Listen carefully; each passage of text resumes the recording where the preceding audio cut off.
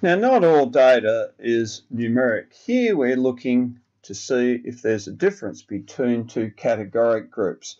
Now here we've got the male, the female grouping, and they're asked if they prefer the wrist phone over the pocket phone.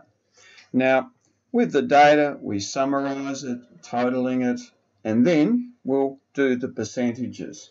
So those that prefer the wrist phone for males, 53.3, so 46.7, and for females, 33.3 versus 66.7. So I'll code the pocket phone accordingly.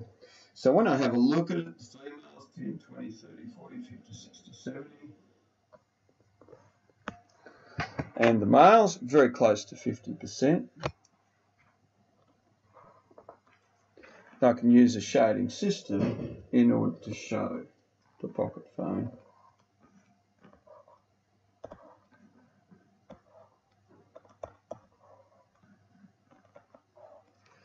Now, writing a summary sentence about that, there's no real discernible preference for the males. However, for females seem to prefer the pocket phone over the wrist phone by a ratio of 2 to 1.